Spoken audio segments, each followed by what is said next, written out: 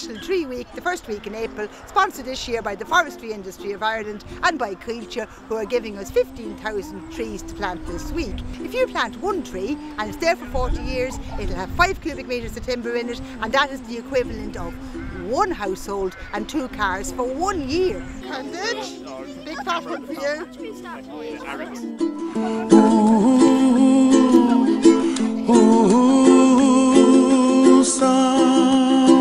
Trees are very important to our country because all the animals live in the trees and they grow berries for all the birds to eat. They give us oxygen and they're important for our future. I think everyone should get involved in National Tree Week and plant new trees to help our environment in the future.